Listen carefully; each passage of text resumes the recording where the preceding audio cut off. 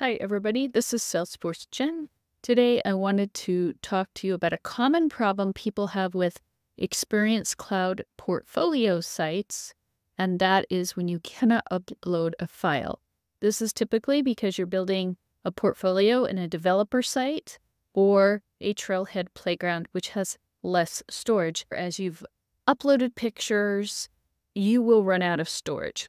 Sometimes I upload a picture and then I remove it later off Experience Cloud. Sometimes I upload a picture, I don't like it. I upload a different picture and you start replacing files. But I haven't gone and deleted those files, and they are stored somewhere. And this is what typically takes up space. So if you get this message that tells you you can't upload a file because file storage is used, I'm going to show you how to solve that.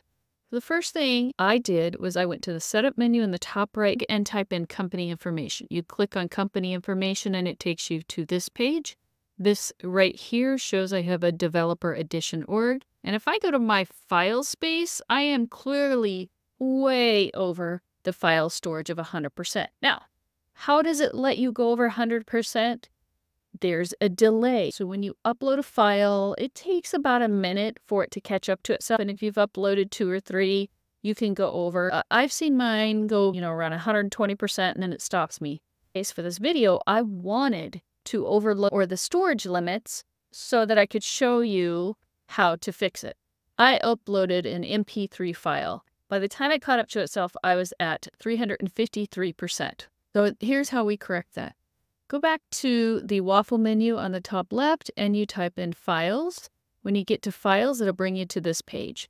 This is all the files in your org. If you're using a developer or a Trailhead org exclusively for Experience Cloud, all your files here are going to be exposed in Experience Cloud. So I should warn you, if you're using an org that has contacts and accounts and of other functionality, where you've uploaded files, they may be held here. So there's a couple of ways you can tell. If this was Experience Cloud only, I know every file here is going to be related to my Experience Cloud org because I am using it for a portfolio. But if I was not sure, I could click on an image and preview it. If I click on icon, I can see and say, okay, I know that's used in Experience Cloud. So you may have to do that if you have other files that are not being used in Experience Cloud. So one thing you can do when you have a file storage limit is go to Files, go to the caret on the right, and look at your options.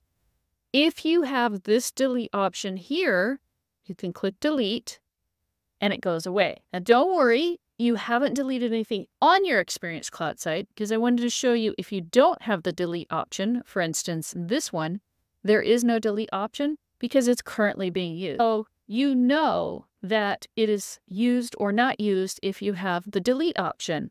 So if you're using it for your portfolio, you're not storing other things in your org, then go ahead and delete it if you have the delete option. Now I can go in here and I can delete it and hit delete. And it takes a minute to catch up. Now, if I felt like I had deleted 3 images and that should bring my file storage down, to the setup, type in company information and go back here. Now it does take a minute for it to catch up. So right now it says I have used 353% storage. I will refresh that and now it says 352%. Clearly 3 images didn't do a lot, and typically if you're at 110% you may have to delete more images, but it's always best practice to delete the images permanently that you're not using anyway. But because I know this is directly through this file, I'm going to go ahead and hit delete.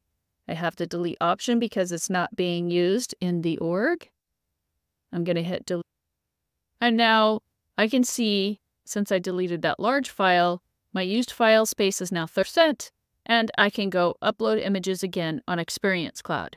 One thing you can do to avoid this is if you upload an image on Experience Cloud and for some reason you said, I'm not going to use it anymore, go over to your files and delete it right away. Otherwise, they accumulate. I've had this happen many times. Also, when you're building in a sandbox, I've had that. So you just have to be very mindful of deleting images you're not using.